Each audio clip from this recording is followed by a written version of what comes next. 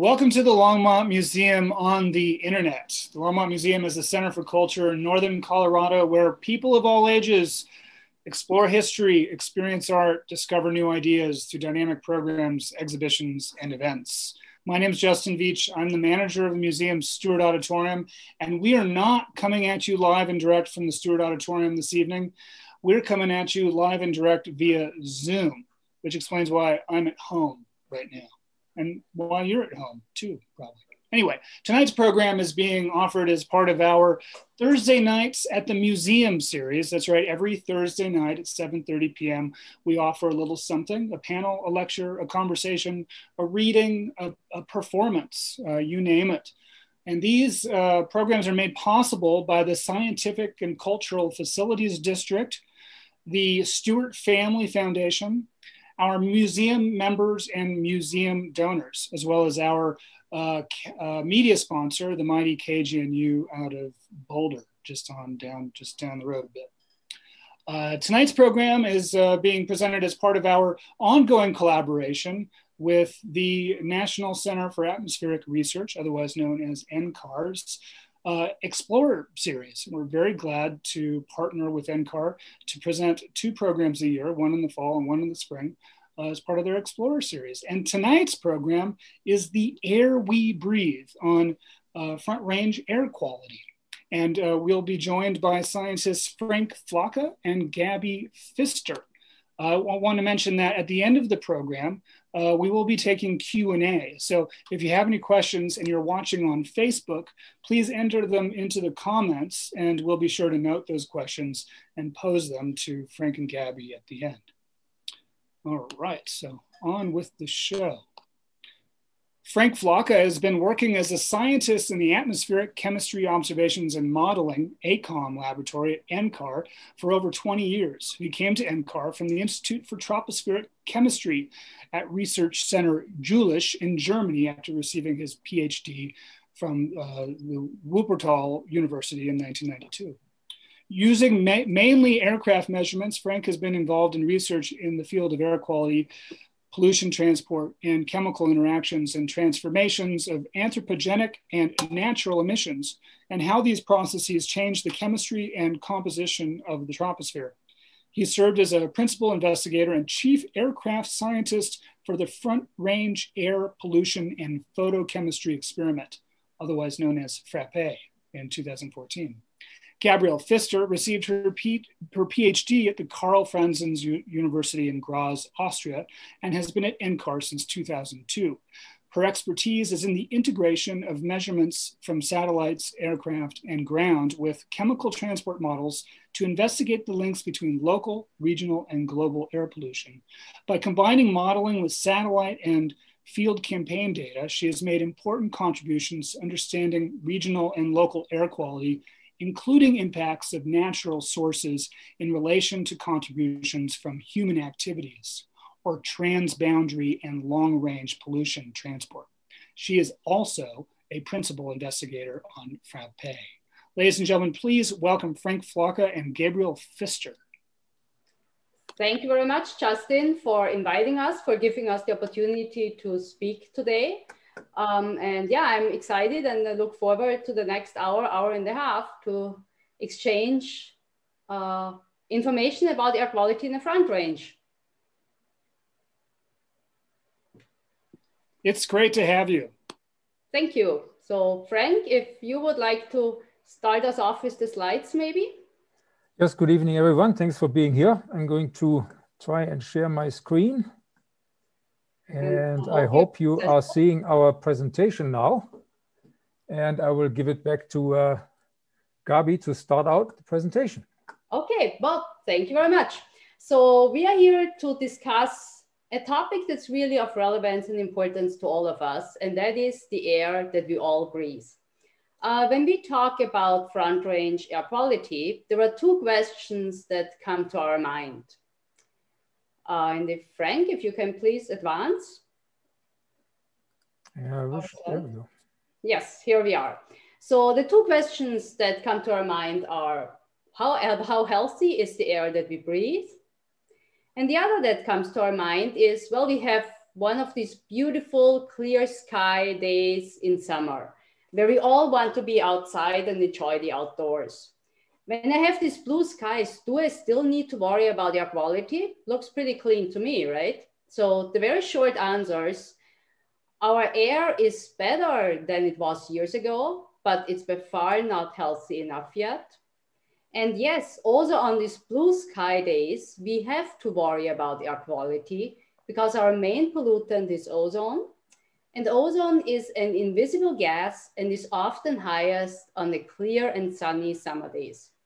So that's the short answers. But in the next hour, we are going to look a little bit more in detail into the more lengthy answers to these questions. We are going to tell you some basics on air pollution and why we do care about ozone, and also how it is formed in the atmosphere, which is very important to know. We want to know about the characteristics of ozone pollution in Colorado, and we want to know what we know and what we don't know. We want to demonstrate to you how research can support policymaking, and finally also discuss what steps each of us can take towards cleaner air. So let's get started with some definitions. So when we talk about air pollution, we are not talking just about one compound. We are talking about a range of different compounds that include 6 criteria pollutants, which I'll talk a little bit more about them. And as well, we talk about air toxics and volatile organic compounds. The complication with all these pollutants is that frequently one or more of these occur together. You might have a high day where you have one pollutant, where you have multiple pollutants, and some of them share the same sources and some don't. So it's not just, you know, one fits all scheme. So what are these criteria pollutants? Criteria pollutants are the 6 listed pollutants here: carbon monoxide, sulfur dioxide, nitrogen dioxide, lead, ozone, and particulate matter. All of these criteria pollutants have negative health effects, and they are regulated in the US by the Clean Air Act. So our main focus for today is going to be on ozone, because this is also our biggest concern in the Colorado Front Range. When we talk about ozone, we need to make another distinction, and we need to look at primary and secondary pollutants. Primary pollutants are those that are directly released from a source into the air. So you can imagine if you have now the pollution coming out right from the source, and the further away from the source it gets, the more diluted it gets. So you have the largest impact of these primary pollutants right near to the source where it's being released. Secondary pollutants, and ozone is a secondary pollutant. They are not emitted from any sources. They are formed in the atmosphere from what we call precursor emissions. So you need to emit something in the atmosphere that then forms ozone.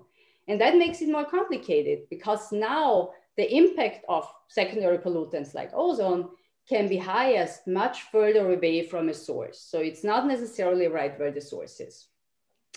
So why is ozone of such a big concern to all of us? Because of its very serious health effects. High ozone mostly impacts our respiratory symptoms, our system, which leads to symptoms such as inflammation of airways. We start coughing, we get sore and scratchy throat. You can start developing pains with deep breathing, and it also aggravates asthma. As a result, it impacts our lung function and our growth, which increases emergency room visits, hospitalizations, and the number of sick days. Exposure to ozone can increase the risks of permanent lung damage, premature death, and cardiovascular effects. And the health costs associated with it can be ranging in the range of millions of dollars. It's not only us who are impacted by high ozone, but it can be also our environment. For example, high ozone interferes with the ability of plants to produce and store food.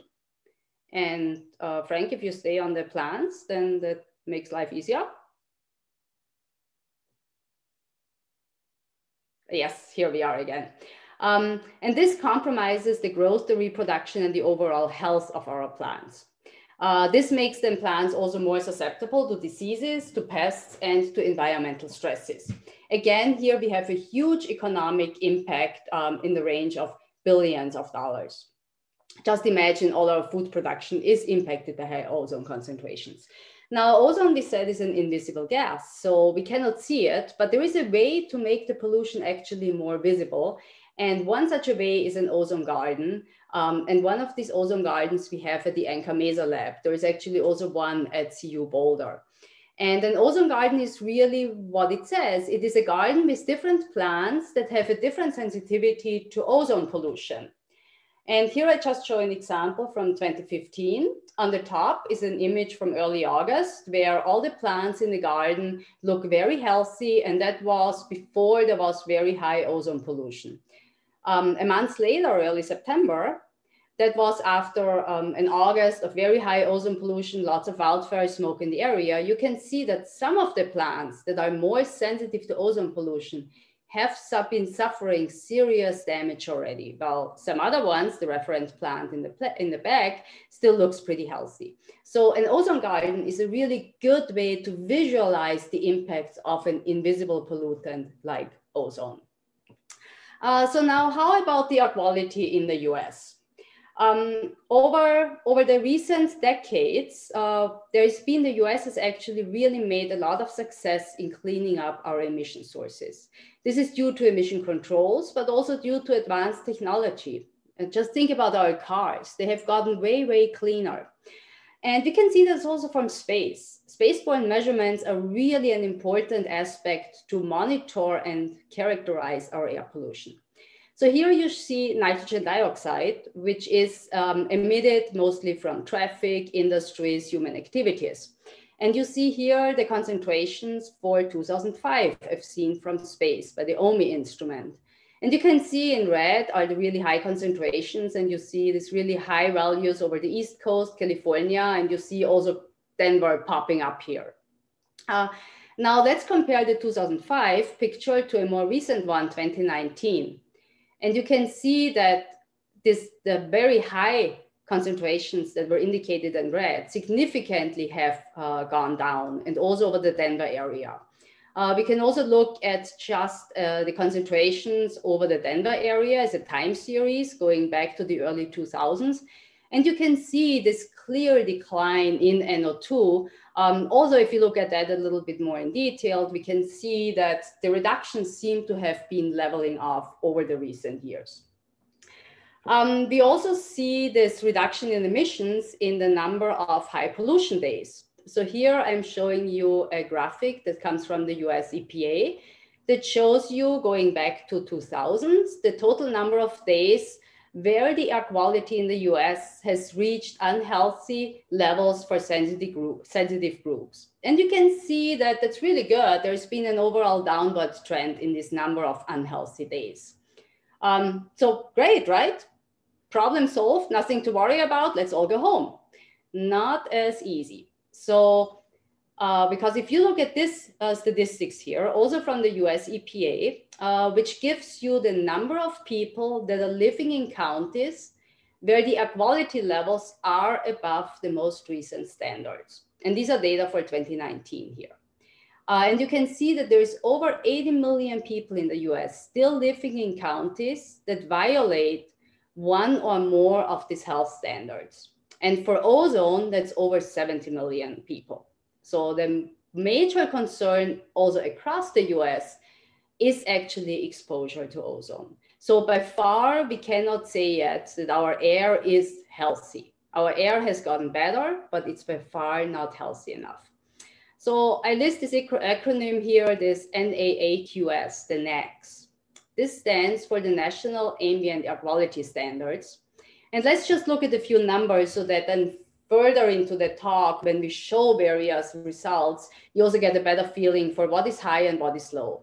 So the health standards, the NAAQS, that's set by the US EPA, has been revised over the years as health studies have given new evidence of higher or lower thresholds.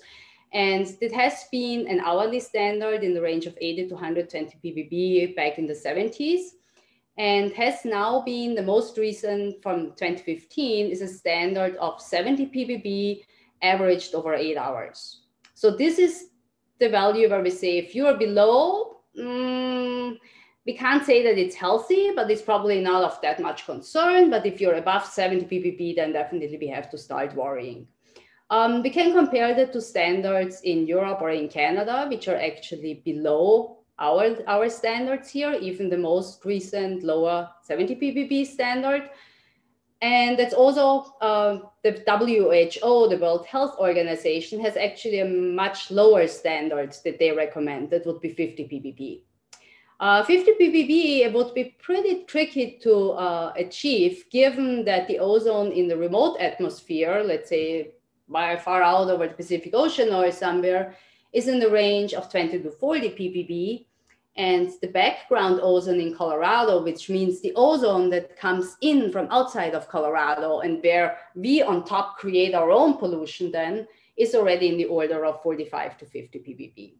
But still, if this background is 45 to 50 ppb, what comes in Colorado, we still need to create at least 20 ppb of our own ozone, so to speak, to get over the 70 ppb threshold.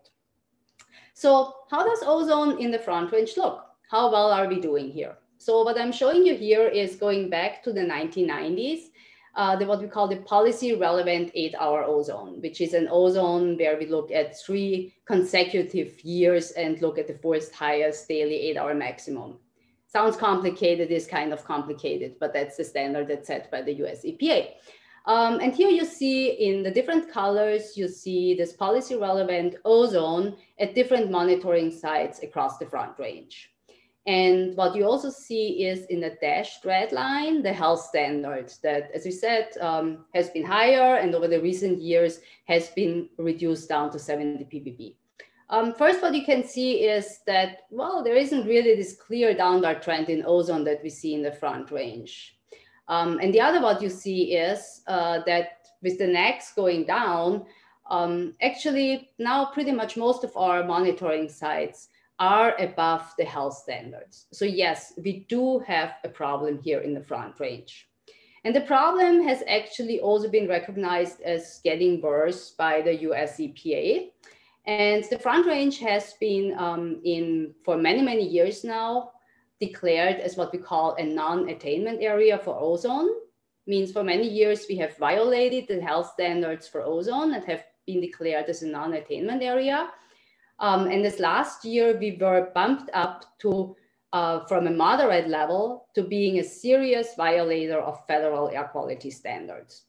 We are not alone in this categorization. You see Los Angeles, Texas, also some areas on the East Coast. But it's definitely not a label that we want to carry with us. So now I've talked for, I'm not sure how long, but probably for a long time, how bad ozone is. And now you're probably wondering, what is she talking about? In the news, they talk about the ozone is shrinking and how bad it is in the Montreal Protocol, and she tells us how bad ozone is. Well, and that's where maybe we should take a step back and say, the tale of 2 ozones. There's a good and there's a bad ozone. The good ozone is that ozone that we really want to have a lot of it. But that's not down here at the surface. That good ozone is located in the stratosphere. And the stratosphere is a part of our atmosphere that's about 15 miles above our heads. Up there, we want to have a whole lot of ozone because that's where the ozone blocks damaging UV radiation. And actually, without having ozone up there, none of us would be here. Down here, where we are all living and breathing, that's where we don't want ozone because that's where it is damaging our health, that's where it is damaging our ecosystems. So up there, very high up, 10, 15 miles above our heads, all the ozone, that's where we want it. Down here, we don't want to have the ozone. So just to make sure that you understand the distinction, and we are here talking really about the bad ozone, that ozone that we have around us where we live and breathe. So now, how is ozone created? I mentioned earlier it's a secondary pollutant. So ozone needs ingredients, like you need ingredients to bake a cake, you need ingredients to form ozone. And the ingredients are emissions of nitrogen oxides, NOx, and of volatile organic compounds, VOCs. And they are being emitted from a number of different sources. Most of them are human activities from industry and traffic. There is also wildfires, and plants actually also emit a certain amount of volatile organic compounds. So they all get into the atmosphere from these multiple activities. Then we need sunshine, and here you are, and we create ozone. Seems pretty easy, right? So what's the complication there? Well, it's actually quite a bit complicated. And when life gets complicated, I like to take the back seat, and I'm handing over to Frank. Thanks, Gabi. So I'll take over the chemistry here. I'll tell you a little bit more about how ozone is created. And I call this the ozone machine. And the ozone machine runs, and Gabi already alluded to that, runs on sunlight, on VOC, and on NOx. And here is how it works. When VOC get into the atmosphere and the sun is shining, the sun enables certain radicals to be formed that enable VOCs to react with oxygen and essentially get burned, oxidized in the atmosphere. And one of the intermediate products of those is we call those peroxy radicals. They are VOCs that have an oxygen hanging off of them. And this oxygen can get transferred to NO and turn NO into NO2. So the VOC and the NO are the primary emissions. And then NO gets oxidized to NO2 by burning a VOC. That VOC becomes an oxygenated VOC, and it can go back into the cycle, and it goes around and around until it ends up as CO2, or possibly rains out or goes on an aerosol or something, but it gets totally oxidized and taken out of the atmosphere that way. This is our cleaning process. Unfortunately, during this process, NO gets oxidized to NO2, and when the sun is shining on NO2, one of the oxygens on NO2 can get transferred to oxygen and turned into O3, which is ozone. And so this keeps going around and around and around as long as VOC are being fed in. This NO and NO2 are going around, and they're churning out an ozone every time they go through this cycle. And as long as the sun is shining, as long as you have fuel, and as long as you have NO and NO2, this keeps going. So to put this in writing, the NO and NO2, they are essentially the truck to bring the oxygen atoms to O2 to form ozone, O3. And O and NO2 are interconverted in the process, but they are not destroyed. So they kind of are the catalyst for the ozone formation, if you wish. The VOC, and there are hundreds, if not thousands of VOCs emitted from all kinds of sources, as Gabi already alluded to, and I get into this a little bit more into detail later. They are the fuel, and they are burned in the process. They're oxidized, and ultimately this results in their removal from the atmosphere. This is the cleaning process of the atmosphere. The sunlight is the accelerator. It's needed to keep the chemistry going. The more sunlight you have, the faster the chemistry goes. And the relative amounts of the fuel and the catalyst and the composition of the fuel, that means the composition of the VOC, the composition of the emissions, they determine how much ozone can be formed in polluted air and how quickly it can be formed in polluted air. So to address our ozone problem in the Front Range, and here again is the outline of the non-attainment area. Those are the counties that frequently violate the ozone standard here, and they're therefore designated. This is Boulder, half of Laramie and Weld County, Adams, Arapahoe, Douglas, Jefferson, and Denver County. So this is kind of like where most of the people live. We want to know what are the drivers behind this summertime ozone. Where are the VOCs coming from? Where's the NOx coming from? And how does it conspire to make ozone here a problem? So the questions we are looking to answer is what and where are the relevant sources? How are these sources mixed together, and where are they transported to? How are they chemically processed in order to form the ozone? We also want to know how much pollution comes into Colorado from the outside. Does that play a role? Is that really a factor?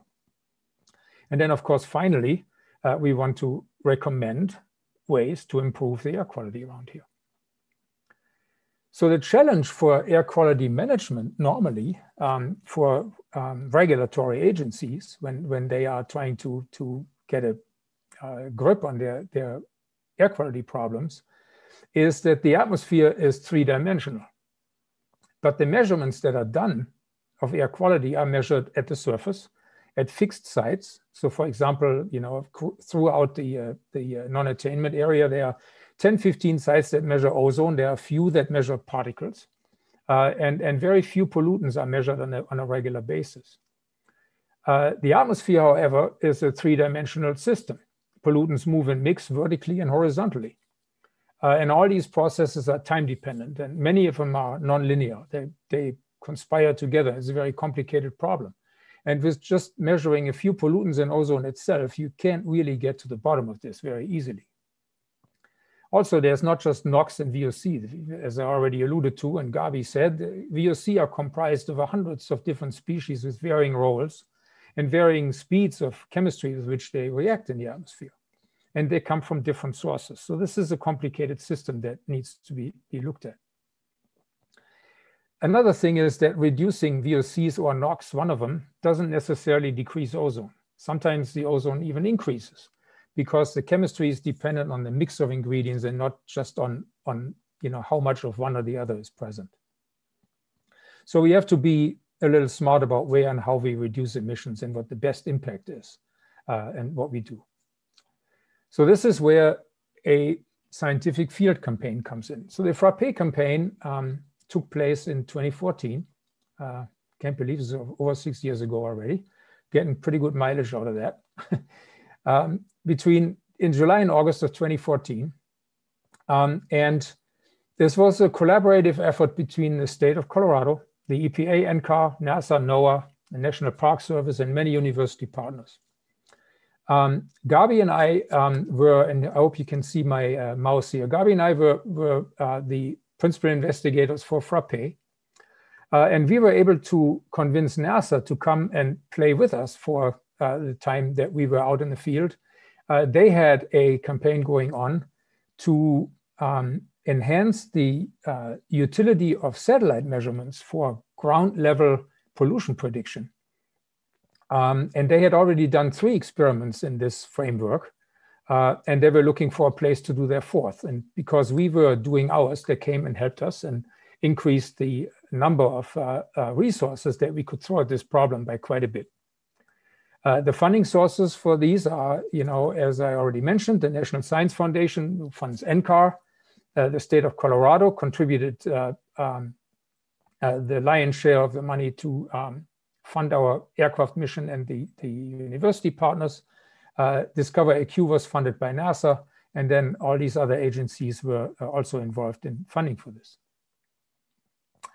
Aside from ozone, we also looked into some other front-range air pollution issues, which we won't talk about this time, but we looked at benzene, toluene, other air toxics that are coming from industrial activities and oil and gas activities. We looked into methane, looked at emissions from concentrated animal feeding operations versus oil and natural gas emissions, and also front-range nitrogen emissions that have been shown to contribute to fertilization of lakes and ecosystems in Rocky Mountain National Park, which can have unforeseen consequences.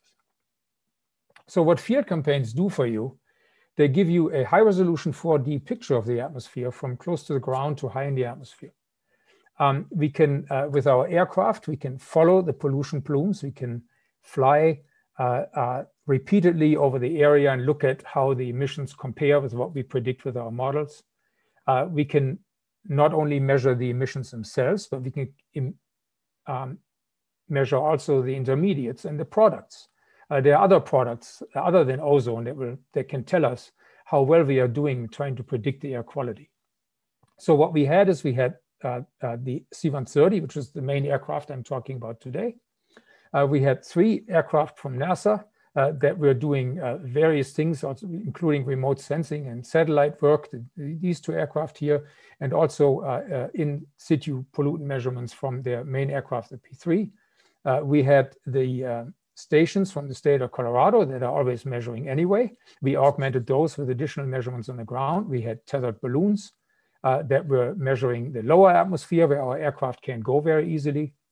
We also had some mobile labs that were mounted in trucks that were driving around and could look at individual sources like the refinery in Commerce City, or some of the feedlots, or some of the oil and gas sites. And we had measurements at the tall tower in Erie, which is unfortunately now gone.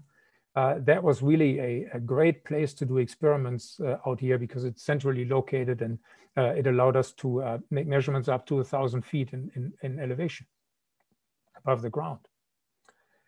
So this is what it looks like in the aircraft. I just wanted to give some of you an idea. And so we have all these instruments mounted in the aircraft here when we fly, and all these measurements are being done while we fly in real time. This is while the instruments are warming up and being calibrated, and before we go fly, we do this about for 3 hours on the ground, make sure everything's working all right before we fly. And it's really not fun. You know, you're sitting in an aircraft down in front of your instrument, you can't see where you're going. Some people are lucky enough to have a window, a small window where they can look outside, but it is really not a joyride by any means, just to give you an idea on what this looks like. So what are the air pollution sources in the Front Range? And so, you know, we all know about the extensive oil and gas activities that are going on in Weld County to the northeast of the area here. We also have embedded in those oil and gas areas, we have concentrated animal feeding operations or feedlots, dairies. And you can see here these pink dots. Each of these pink dots is an active oil and gas site. This is for 2014. At that time, there were about 30,000 of them across Colorado, across the Northern Front Range. We have a number of power plants, some of which have been shut down in the meantime, but they were still all operating in 2014. Industrial area.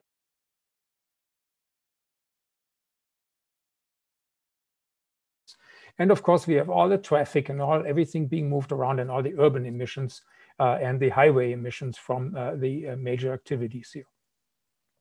If you look at this from the aircraft, you know, here's the power plant. This is the Rawhide power plant up north. That's sitting pretty much by itself, but it's not always this easy.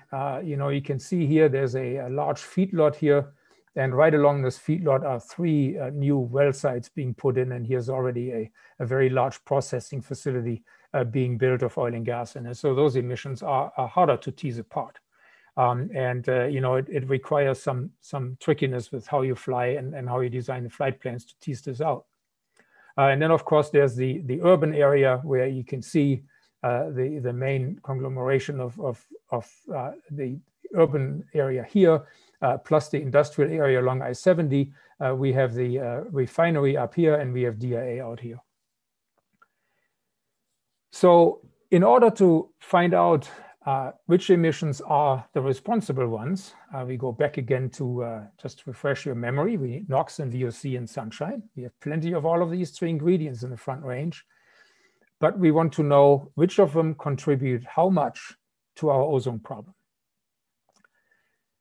So normally, when we don't have the research going on and just the ground-based observations, I alluded to this earlier, what we have to work with is very limited ground observations from a observation network that is run by the state. And there are a few sites here. You'd see those white dots where ozone is measured and a few other things.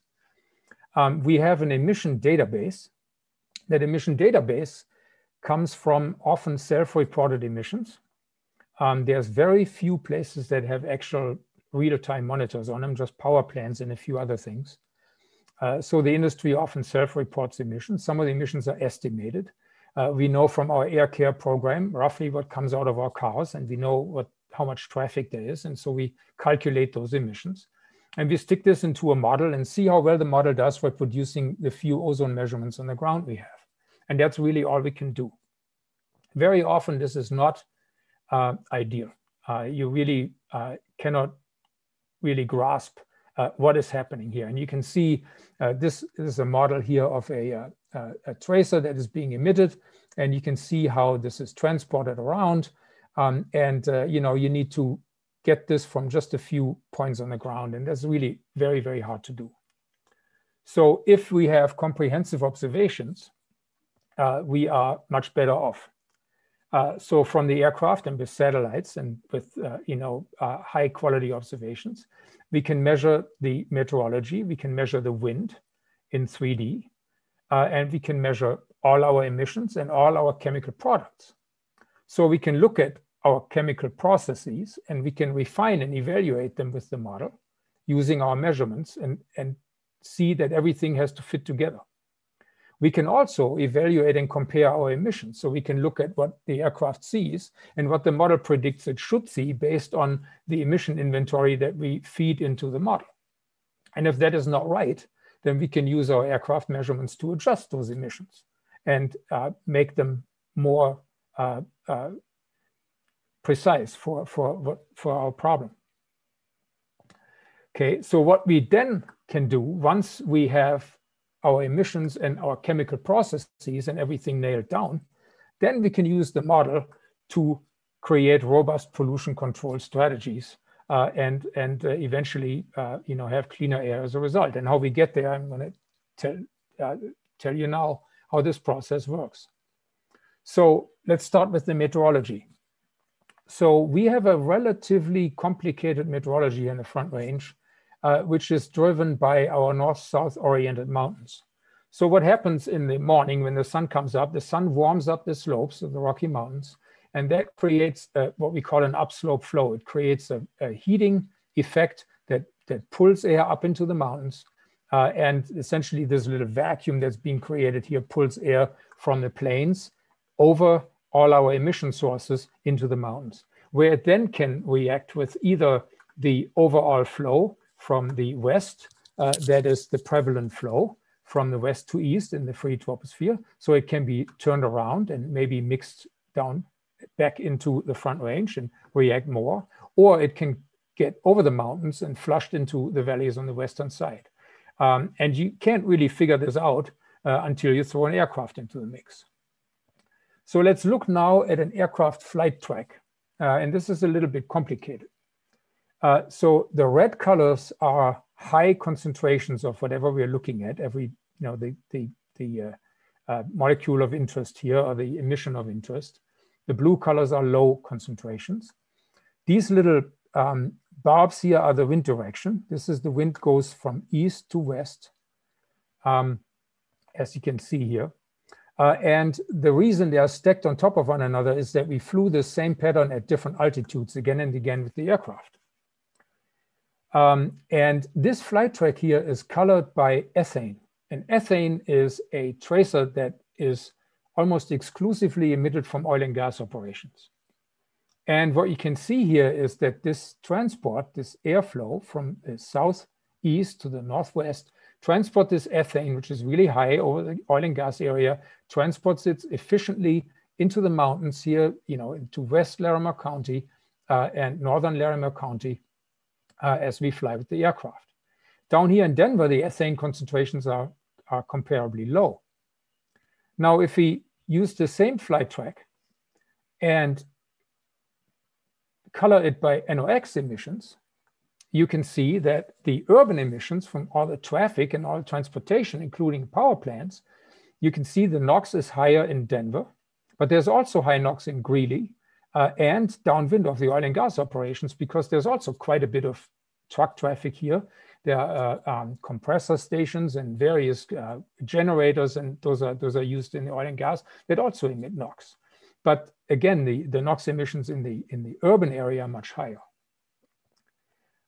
However, if you color this now by ozone, you can see that both the oil and gas area, which is more transported towards this direction, also the urban area, efficiently produce ozone downwind. You can see right over the area, the ozone hasn't been formed yet, but as the air travels, the ozone is getting higher and higher as we go into the mountains. The other thing we can see here, this particular flight, we did a missed approach on the airport in Granby here in the Fraser Valley.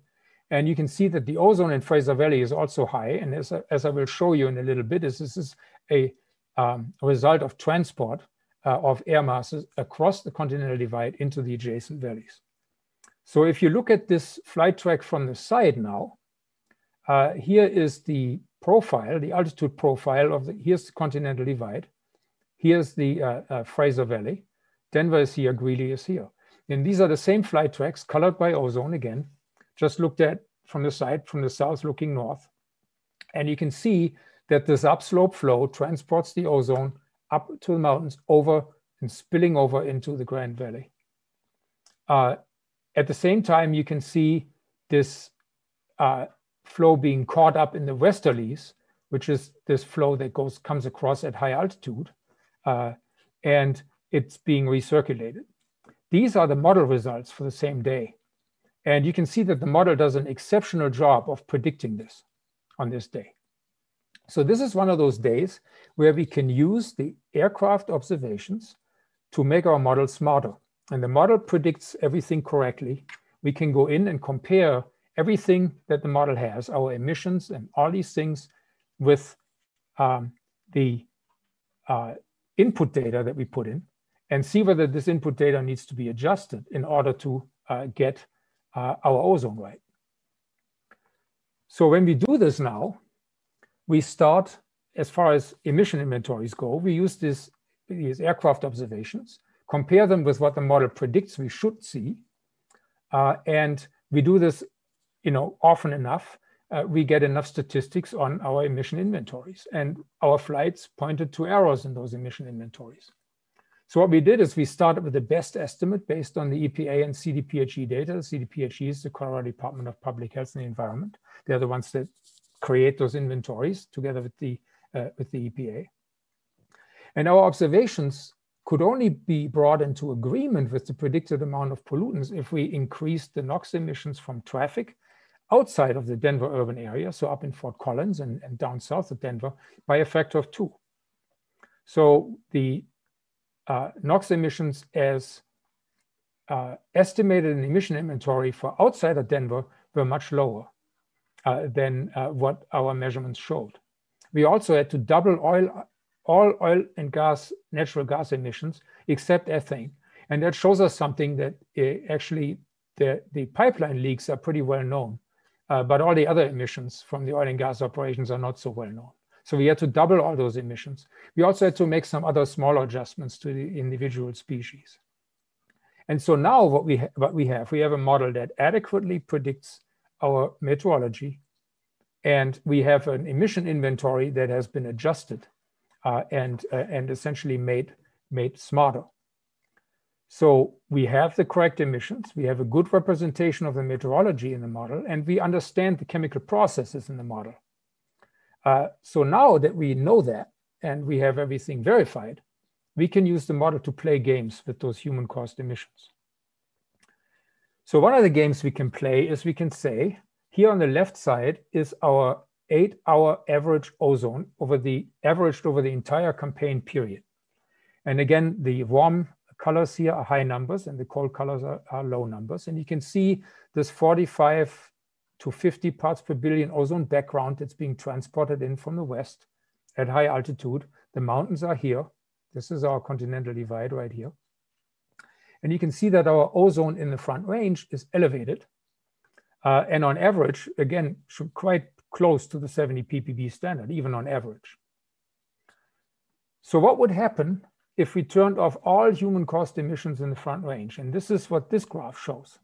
This is the reduction of ozone that would be achieved if we turned all human-caused emissions off. And if you look at those numbers here, they are somewhere between around 15 parts per billion, 15 to 20 parts per billion. So if we subtract 15 to 20 parts per billion from this, we are at the background. So what this shows us is that our ozone problem is homemade. All of the ozone that is pushing us over the edge, pushing us over the air quality standard is produced from our local emissions. It's not brought in from anywhere else. We can do the same thing for a high ozone day. So this is a high ozone day, it's the 28th of July. of 2014. And you can see that on this day, much of the Front Range was above 80 parts per billion. And again, if we turn all the human-caused emissions off, we reduce our ozone by almost 40 parts per billion here. So we go back to the background. So this holds true for average, for high ozone days, for low ozone days. You can do this, and you can see this is all homemade. So there's no transport. We are all responsible for our own problem here. Now we can also go a step further, and we can turn off individual sectors. So this is for that same day, for the 28th of July. And you can see again what the difference would be if we turned off individual sectors here. So let's turn off all the oil and gas sources. If we turn off all our oil and gas sources, and again, we have the high numbers here are about 10, excess of 10 parts per billion. So the oil and gas sources alone would bring ozone down by more than 10 parts per billion in this area here. If we turned all our mobile sources off, so we all would stop driving and transporting things around, we would also achieve a dramatic reduction in ozone across the entire Front Range. Again, with a little bit more emphasis on the city here, whereas the oil and gas has a little bit more emphasis on the north because of the physical separation of those two sources. If we turned all our industrial sources or all our power plants off, you can see the impact is visible, but it is much smaller. So what we conclude here is that traffic and oil and gas are our main contributors to ozone formation at about 40% each of those. And with that, I will turn it back to Gabi. Right, thank you very much, Frank. So now Frank has shown us that traffic plays really a very important, traffic and oil and gas are the major contributors to our ozone pollution problem. So now we would think that with COVID and the restrictions that came with it, and many of us no longer commuting and not driving around from restaurants or shopping, you would think that that really has helped our ozone problem, right? So, well, let's look at that. So this is now some preliminary analyses that we have been doing, but I think it's some very eye-opening results that we see here. So what I'm showing you here is a graph of traffic counts. So there is various stations in the Denver area where you are measuring continuously the traffic numbers. And this is from one of the stations on I-25 and 6th Avenue. And I'm showing you here traffic counts that go back to the early 90s. And the earlier years are in lighter blue color. The later years are in darker colors. 2019 is in a very thick dark blue, and 2020 is shown as this red line. Frank, you are too fast. Thank you. And what you can see is that if you look over the course of the year, that we see in 2020 compared to 2019, we see a significant reduction around April, which goes down to about 40%. But then it recovers fairly quickly around June and is really only about 10 at the most 20% lower than in 2019. So if we think about how significantly COVID and the restrictions have impacted our life, the reduction that we see in the traffic has actually been by far not as dramatic. And maybe one other point that I also want to make here is if you look just at the different years, you see the significant increase in traffic over the past 20 years. So for those of us who have been living here in the Front Range for the last 20 years, if you had the feeling that things are getting more busy, well, things have gotten way more busy. So how does this change in traffic now impact our NOx, or in this case, I show measurements of NO2, which is a major part of the NOx. And as we know now, a precursor to ozone production. So this is just examples for measurements at an I-25 highway site in Denver. In red, you see the observations for 2019, and in blue, you see the observations for 2020. And overall, we see that the change in NO2 is in line with the change in traffic counts, where we see somewhat this largest difference or a larger reduction in 2020 for April and May. But we also see that the difference is actually quite smaller than what we've seen from the traffic counts. And what we assume and believe is because of the different contributions of truck traffic versus passenger cars. Overall, truck traffic has a more significant contribution to NO2 emissions than passenger cars. They are just basically more dirty. They emit more fuel. They are much heavier, much bigger. And our transportation of goods hasn't really changed that much. So it's really this this relative difference between the truck traffic that hasn't changed that much and the passenger cars, and the fact that passenger cars just emit less NO2 than truck traffic, that causes this discrepancy between traffic counts changes and NO2 changes. Weather also impacts our chemical concentrations, and we have done a very preliminary analysis, and that indicates that weather played really a minor role to these changes. So the changes are rather small. Did it help with our ozone?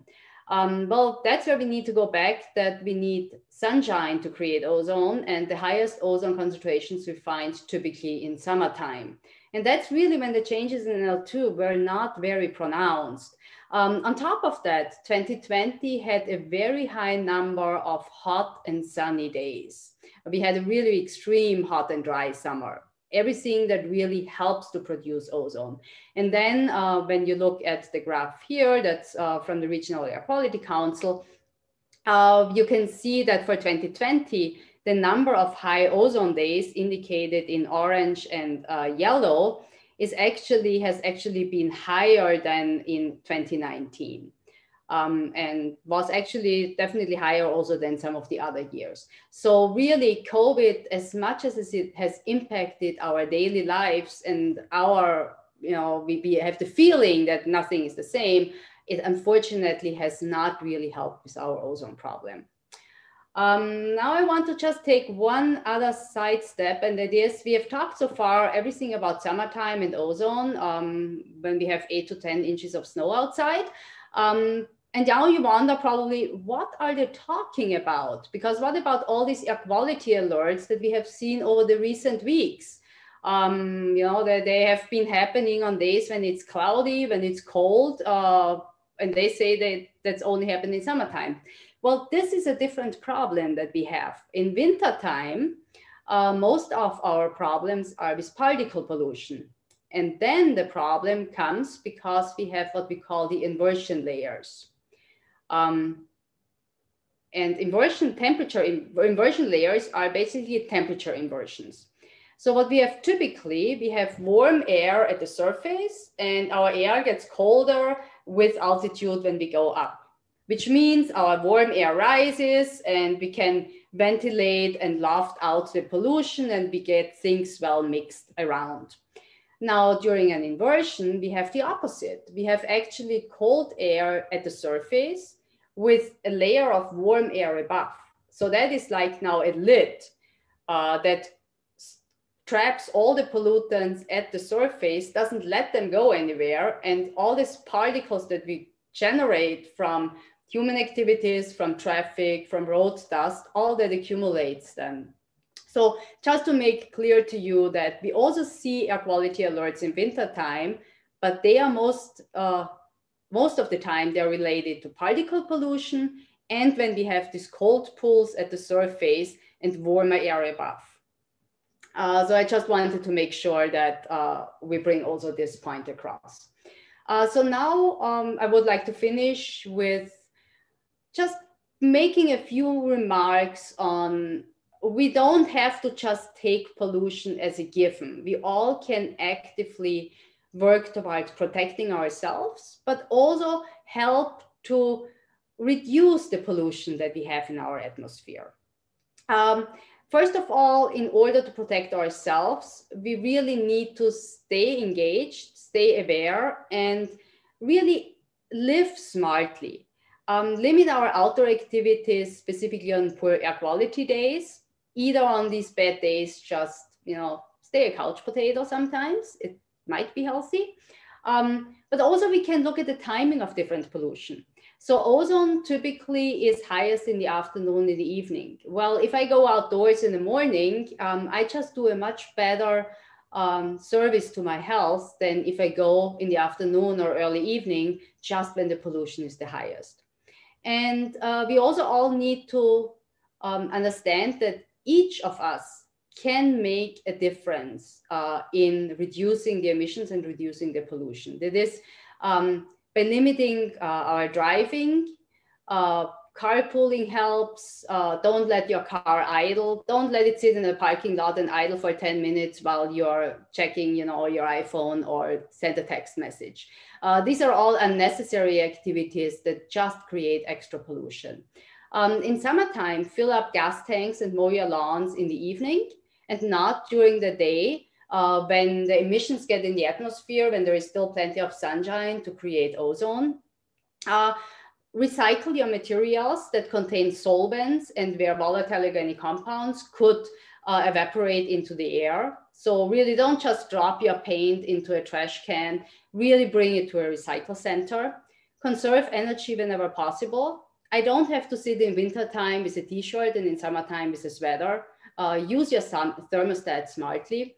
And be also conscious about what you consume. It's not just the amount of traffic that we ourselves are driving around. It's also when I order something, when I go and I buy now, I'm not sure, a pineapple that comes from somewhere, all the goods have to be transported around, and all this transport causes emissions. And if I buy something that is coming from miles and miles and miles away, I am also responsible for part of these emissions.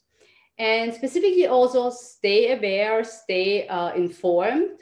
Know when there are days with good air quality, when there are days with bad air quality. There is a lot of great resources out there, such as the Colorado Department of Public Health Environment. The Regional Air Quality Council has a very good website. Air Now, there is actually for Air Now, the US EPA Air Now has now the Air Quality Awareness Week coming up in May.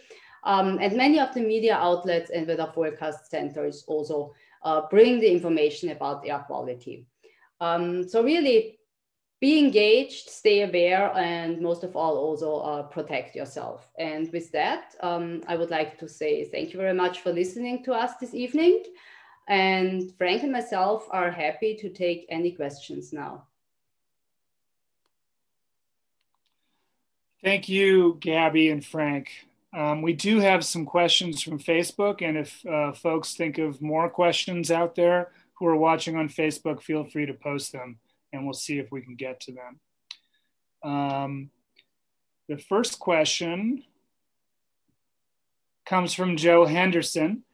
He noted an ozone non-attainment area in rural Wyoming. Do you happen to know the cause? Frank, you need to unmute yourself, else we cannot hear you. Muted myself. There we are. Yes, there's actually, and this is a very special place. This place actually has ozone problems in the winter, and that's a very interesting phenomenon. There's a very extensive oil and gas area in the Pinedale Valley in Wyoming.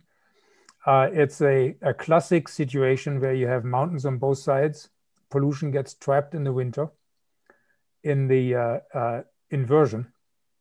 And there's very often long periods of persistent snow on the ground. And we talked about sunlight. In the winter, there's less sunlight because the sun is lower in the sky. The days are shorter. But if you have snow on the ground, you essentially have a mirror on the ground. So the sunlight, you can imagine, goes through the atmosphere and it hits the ground and it goes away and it warms up the ground. If there's snow on the ground, it gets reflected back. So the sunlight goes through the same air mass twice, if that makes sense. And in the case of Pinedale, and that's also true for the Uinta Basin, they frequently violate ozone in the wintertime because of the oil and gas emissions being stagnant, trapped in those valleys. And because of snow on the ground, the sunlight is enough to make considerable amounts of ozone there. So that is why they are violating the standards. It's a very interesting and special, it's a keen observation to see that.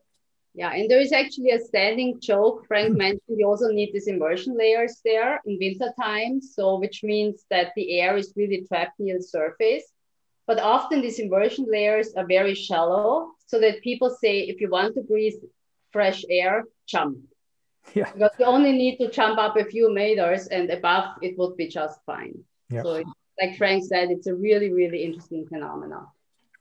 The snow on the ground exacerbates this because the sunshine warming the ground is the reason for the mixing that happens. It's warming up the air, and if that doesn't happen, it can be weeks where the same air is trapped in the same place without a big front going through or some sort of storm coming through. Fascinating. And then we have another question here from Michael Belmont. He wants to know, to what extent is fracking in particular contributing to ozone? Do you have a sense of that? My cat's joining us. That's also Frank, believe it or not. Hi, Frank. Hey, there you are. See? Well, I think, oh, no.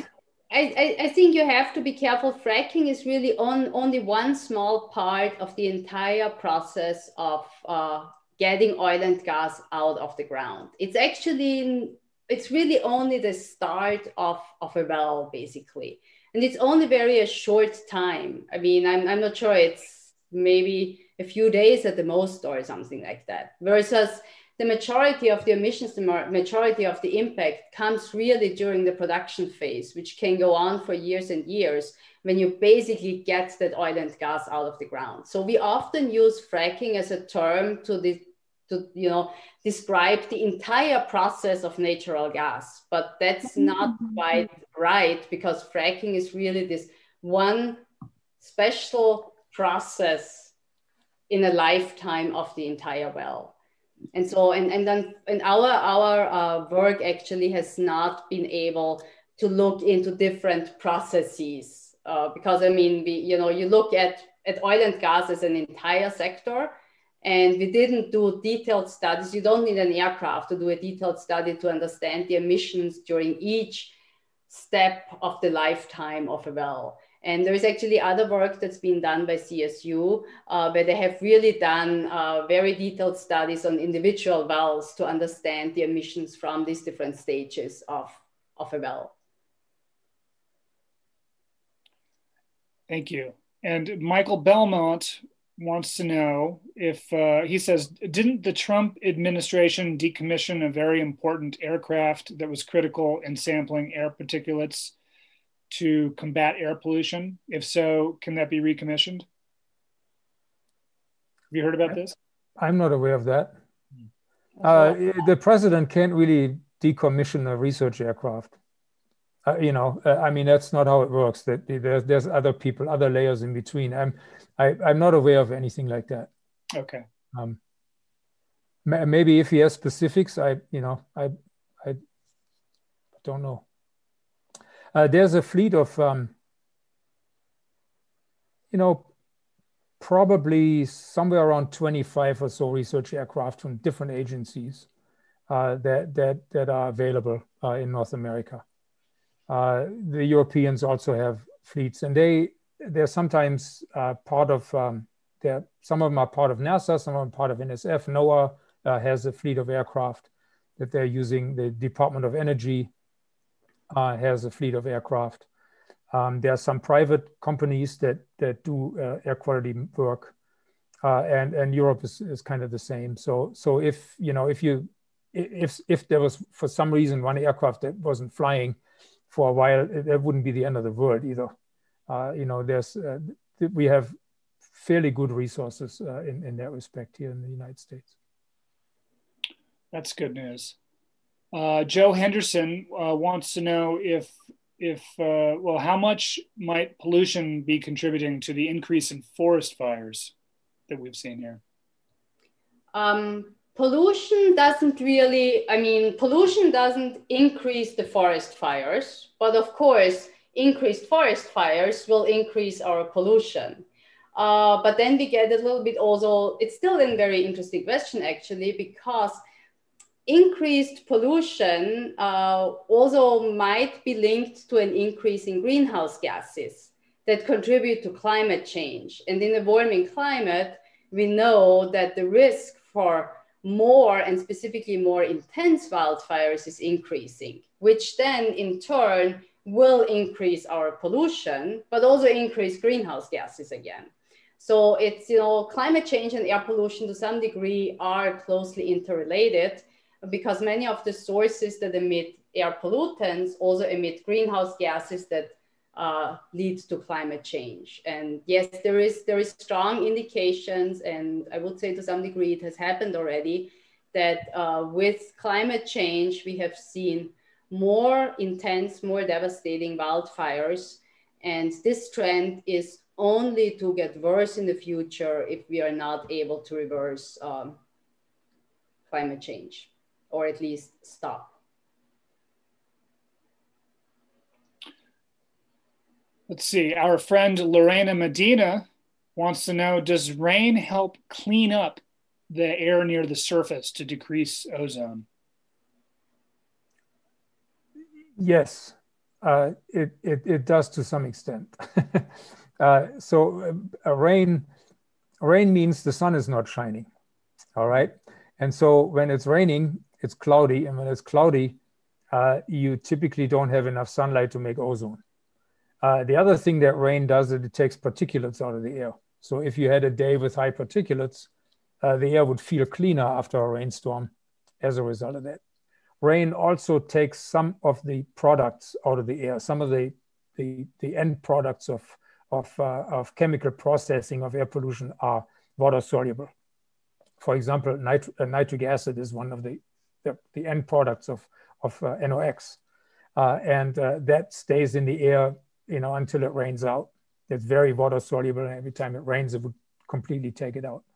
But the reason ozone is lower on a rainy day is really the fact that there's lack of sunlight rather than, that it's being washed out or anything. And of course, when it's raining, then I go indoors. So then I'm not exposing myself to air pollution anyways, right? Well, this is Colorado. We like to go out in the rain because it doesn't happen very often. That's also a point, actually. Yeah. Michael Schnatzmeyer wonders what policies, you might not be able to answer this, but he wonders what policies can the Biden administration implement to address our front range ozone issues? And then he wonders further, is Representative Joe Neguse aware and on it? You may not know this. Well, Gabi, answer that. Yeah, well, maybe, and as I said, I'm not a policymaker. We are here researchers, and we are also not here to make any rules. And we are here to provide scientific facts to enable policymakers to develop the right response to problems. But from my understanding is there is various. First of all, there is a lot that the state of Colorado has to do in order to address our problem. It's really they are primarily responsible for it.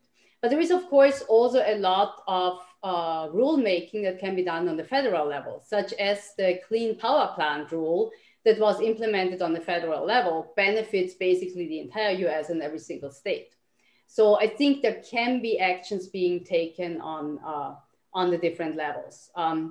I'm not aware Joe Neguse, I'm sure he's aware of the different activities in the Front Range. He's aware of all the reports that have come out.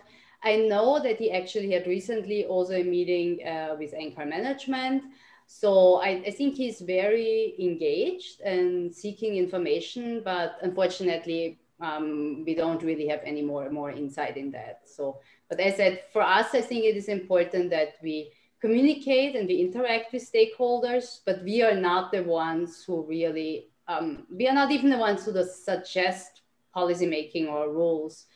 We only provide the scientific evidence. I think we probably have time for maybe two more questions here. Melanie Smith asks, if oil and gas production is responsible for the problem, is it because of natural gas escaping from the well rather than the machinery associated with producing the oil and gas? It's all of the above. All of the above. There's a number of processes that we think are the culprits. So one is leakage from the pipelines. And as I said, we didn't have to adjust the ethane. And that tells us that that is likely relatively well known in the emission inventory. So we know how much comes from just leakage. And that's, they know what they put in and they know what comes out on the other end. It's pretty easy to do these balances. The compressor stations, so in order to, when natural gas comes out of the ground, it has all kinds of other stuff in it that needs to be removed in order to be able to feed it into the distribution system. If you were to use it as it is, it would clog up the lines, so that doesn't work. Everything that's condensable has to come out. And so there are big machines that do that. Those machines run, sometimes they run on diesel. Sometimes they run on natural gas, but a lot of them run on diesel. So it's essentially having a bunch of buses idling, around across the area the entire time. So that is one reason for emissions. They also need to be fueled and such. These condensates sometimes get moved around by trucks, and those trucks will leak. They get pumped from a truck into a tank or from a tank into a truck and vice versa. They are being brought to facilities that split them up into useful things that can go into a refinery, or butane that can be used in butane lighters or whatever, things like that. All these processes are subject to leaks and volatilization. And so all of these things come together. The oil and gas industry has, in the last 5 years or so, increasingly gone to pipelining those condensates, which helps reduce the emissions, because if they are not trucked, that helps quite a bit. But there's the wells are in place, and there's a lot of things that will continue to be done. So there's a myriad of different places where those leaks happen and where those VOCs get emitted. And of course, all of these compressors and generators and they all emit NOx as well, because they're just engines like in a car, essentially. So it's a complicated system. And there are lots of places where you could, make improvements. Of course, all that costs money, and and it has to go through a process, where they're essentially forced to do that, and that's not an easy thing to do. There's always a political process that has to happen before that takes place. Thank you. And then our last question comes from the great local journalist, Susan Moran. She says, thanks for a great presentation. It's kind of a two-part question. She wonders, is the CSU research you referred to that of Jeff Collette? Yeah. That's Jeff Collette's research. And he really is a very good source of knowledge when you want to have the nitty-gritty detail of the processing. And then her other question is, despite recent reduction in oil gas production overall, including in Weld County, do you expect it to increase soon after COVID? And if not, do you think it's dangerous to live near, how close to an oil gas well? Well, I sure would not want to live downwind of an oil and gas well. And 1,000 feet or 2,000, 3,000 feet, as far away as possible downwind. That's for sure. I think it's really hard to give one distance for everything. It's like, what's the magic number? There is not really a magic number. And, this is where scientists then have to give the answer that nobody likes to hear. Well, it depends. Mm-hmm. It really depends how clean the well is. Some wells are cleaner than others. It depends on the meteorological conditions, on the winds. It depends on a number of factors, but one number isn't satisfying everybody. I mean, if you live 10 miles downwind of it, I say, yeah, that's probably fine, right? But then things have diluted enough. But if it's 1,000 feet, 2,000 feet, or 3,000 feet, I would not dare making an estimate like that. The other thing is that I would not want to live downwind of a processing facility. Oil wells come and go. Once they are completed, they're probably okay to live close to, relatively close to. But I wouldn't want to live to one that is being put in, because for the first year, you have all the noise and all that. So, and that's probably worse than the emissions. I mean, there's an overall impact on, I just recently got a phone call from someone that had looked us up on the internet or whatever, and they wanted to know whether they should move to Erie. This was in the news yesterday, that they just started putting in a couple of wells across the street from where there's a new neighborhood going in Erie. And they were wondering, they asked me, should we move there? I was like, man, that's a deep question, right? So we talked for about half hour, and it's such a complicated thing to answer. There are so many factors that go into this, and so many factors that are individual for people. That I mean, I would personally be bothered by the noise and the light. Also. That's going on for a year, and then after the well is completed, that's probably okay. But if there's a big pumping station or a big processing facility right next to it, and you are downwind of it, that's a whole different issue. And again, this is as is personal. It's everyone has a threshold for everything, and everyone has a different threshold for chemicals too. What we can tell you is that we made measurements in Platteville on the ground for about 6 weeks, right? Straight in the summer of 2014. And the nighttime concentrations of some of the VOC that are of possible health impacts, they were high enough that I would not want to live there, personally. And that's a result of all the facilities that are surrounding that area. That's the Platteville site where NOAA makes their measurements. It's off of Highway 85 between LaSalle and Greeley, then Platteville and LaSalle. So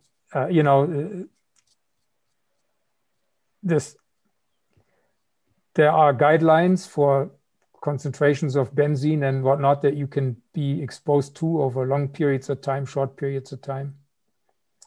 And they're just numbers. And maybe just to add to that actually CDPHE, the Colorado Department of Public Health and Environment, they do have now a mobile van. There was kind of an idea that was brought up as part, also as a follow-up from FRAPE.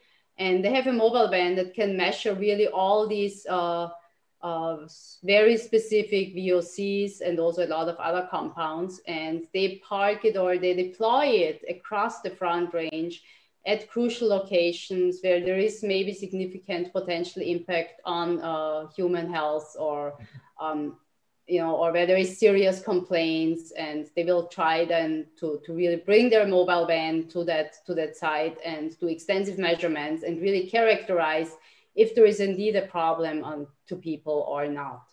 And so I think this is a really great resource that we have in the Front Range, and I think that's really a really big help for establishing where is it safe to live and where not. Yeah, as far as I know, they're working on putting together a second one. Excellent. Yeah. Well, thank you both so much. On behalf of the City of Longmont and the city's sustainability program and the Longmont Museum, I just want to thank you for all of your important work and for sharing it with us this evening. It's just been terrific. I also want to thank Lorena Medina and NCAR in general for working with us. We're really glad for that partnership, and look forward to doing many more of these kinds of programs in the future with NCAR. I do want to mention that next week, if you were planning on tuning in for our Divided We Stand on the Future of Democracy panel, that has been postponed until the fall. So we'll be doing that again in the fall. Our next program is 2 weeks from today, March 4th. Oh no, that's not March 4th. That would be March 11th. It's a program, an evening of storytelling and piano music presented in collaboration or in conjunction with our current exhibition, Enduring Impressions. It's an impressionism exhibition and an evening celebrating Impressionism 2 weeks from today.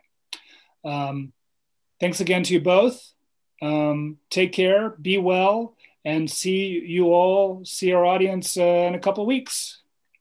Thanks for having us. Be safe, everyone, and healthy. And stay thanks healthy. everybody for joining us. Have a good evening. Bye. You too. Thanks again.